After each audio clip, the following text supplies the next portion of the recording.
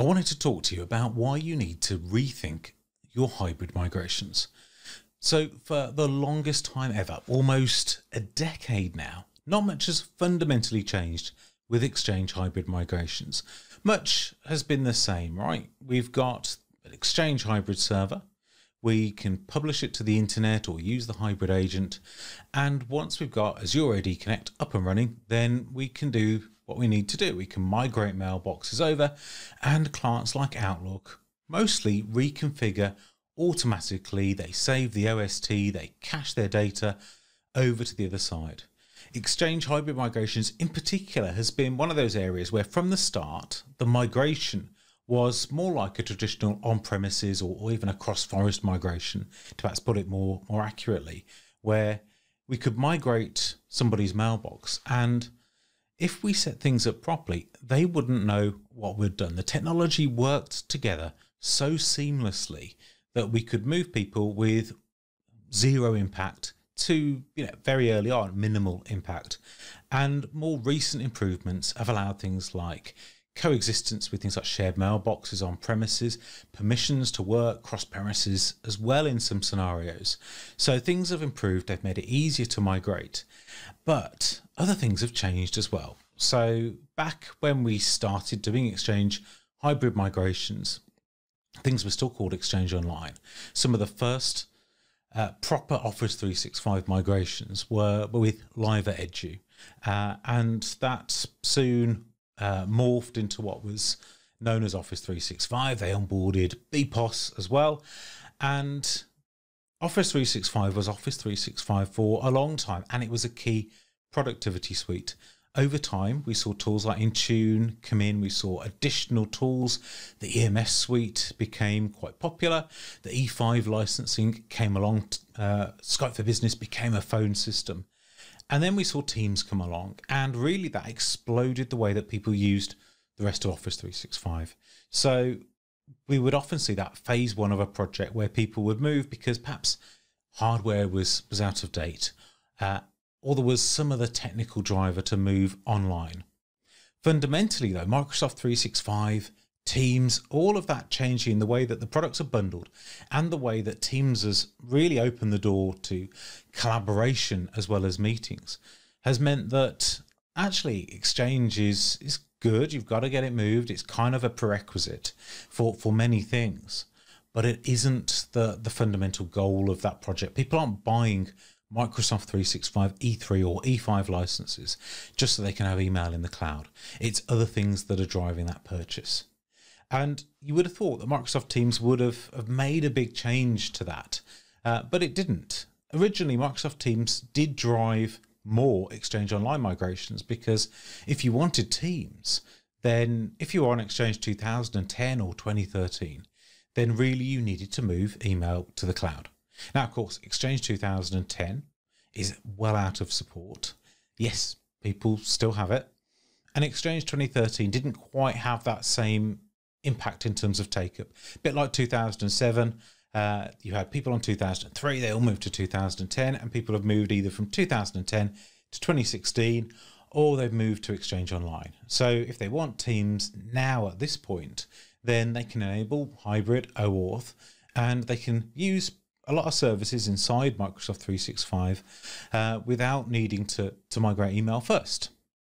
Now, another thing that's changed is because people are often buying Microsoft 365 E3 or E5, and people are absolutely more security aware. People are working remotely, obviously, more often. There's less usage of VPNs. They make use of cloud services fundamentally terrible. Then this means that people are implementing Microsoft 365 with a security and compliance angle. First up, it's not let's move over to Exchange Online. We'll move over with modern auth or basic auth enabled. Then we'll start layering on security and compliance features afterwards. Fundamentally, they want to move to a secure service. So you start up a new tenant today. It's got security defaults in it.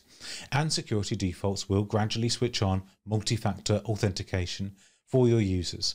And that does mean you need to communicate that to people. You need to tell them that they need the Authenticator app. You can't just leave it to the service to onboard them. You need to onboard them with user communications.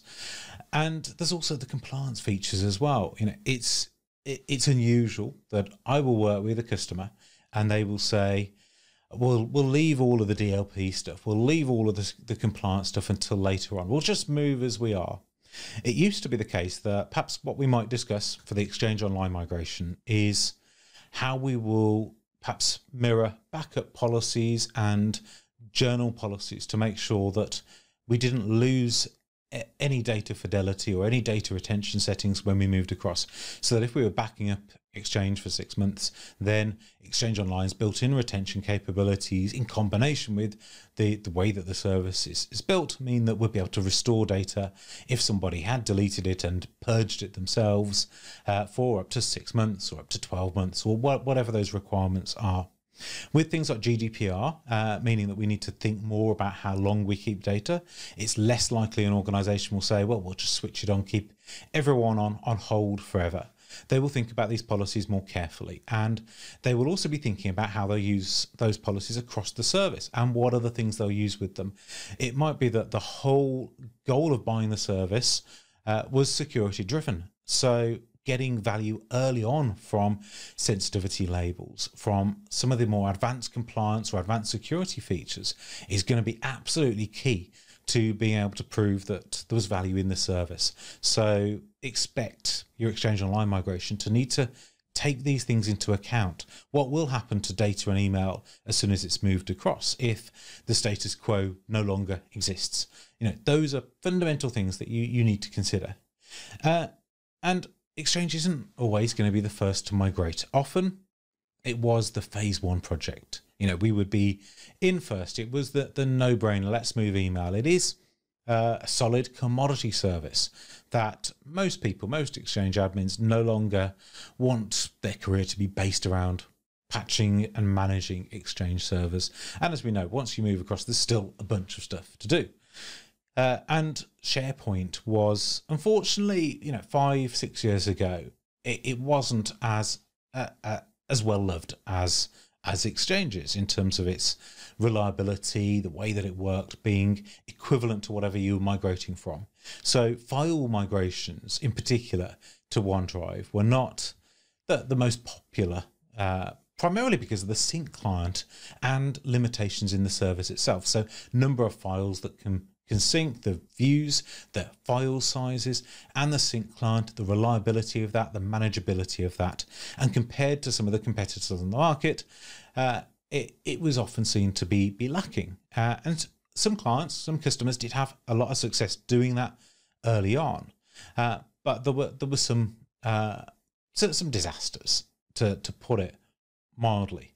These days, though, and for years now, the OneDrive client, the one that's built into Windows 10, is very, very solid. And there's lots and lots of organizations that, through things like Fast Track, have migrated all their data, all their file shares into the service. And really the ones that have been unhappy are the ones that didn't do all of the associated planning around that, the user communications, making sure their networks were right. Fundamentally, the technology works well if you've done some of the prerequisites, like making sure the clients are ready, making sure the network's ready, and planning your information architecture, doing some file-based remediation, planning it properly so you're not just doing a lift and shift of especially things like group or departmental file shares to the service. It works really, really well, which means that when you approach an Exchange Online migration, then you're going to find that people have already done something in the service. It might be Teams that they've deployed. It might be that they've moved everybody's home drives to OneDrive, and they have enrolled machines with Intune as well and are beginning to use conditional access. You yourself may have implemented hybrid modern authentication as part of that against your Exchange 2016 implementation, which means some of those core assumptions when you're thinking about how you move to Exchange Online, when you're first in the door to the service, then you don't have to think too much about how other people are using the service at that point. Because if you make a change, such as implementing hybrid, making a change to email flow between the tenant and your on-premises environment, if you're first through the door, that's not going to affect anybody else apart from people you're testing with. But if people are using OneDrive extensively, sharing files out of that, then you need to think about how mail is flowing from Microsoft 365 through Exchange Online into your current environment and making sure that you don't affect that. And of course, wider changes. So perhaps they've just synced user objects at this point to the tenant, and you need to now synchronize distribution groups, contact objects, and more to the service. You need to get the full GAL, you need to get all of the recipients into the service as well. Those are things where you've now got to make a change that impacts more and more people. So there's those things that have happened to us. So hybrid hasn't changed. Teams has kept the status quo. Security and compliance hasn't really changed. The fact that people are implementing it has. It's become more and more important. And of course, we're not first through the door with hybrid. But coming back to security, fundamentally, I think the security issues like Hafnium that we've seen over the last few months, there was another one just about a year ago, early 2020 as well. They've shaken confidence in the on-premises Exchange product. And that's quite unfair because it's had a very good history. But long time Exchange veterans who've migrated lots and lots of organizations to Exchange Online will no doubt be familiar with those conversations with the security team, where an Exchange environment that hasn't been published to the internet, we now need to open the firewall rules to allow mail flow in and out of the system, and often to make sure that we can have an accelerated migration by allowing access to the migration endpoints. Even if we're using the hybrid modern agent as well, there might be scenarios where we do want direct access to particular servers so we can have multiple migration endpoints to get the best possible throughput from the on-premises migration for a speedy migration. And those conversations are understandably going to be a lot harder because you could argue the point a couple of years ago that Exchange has been a pretty good platform with its security record, and there was a point where even the Exchange team was saying so and highlighting that perhaps you didn't need to pre-authenticate so much, you could publish to the outside world. There's certainly an absolutely good reason for pushback on that, which means things like publishing services for auto-discover, so that clients that are outside the network and are not VPN'd in can do that initial hop through are going to be harder. Thankfully, the way that the modern Outlook client works means that sometimes the client can direct connect to Office 365 if a mailbox is there, which solves some of those problems, but it means you need to plan and test for that scenario. And of course, if you are going to use hybrid, then you've got to really look at the hybrid agent, the modern hybrid, rather than classic hybrid, as your go-to solution to avoid having to publish it externally.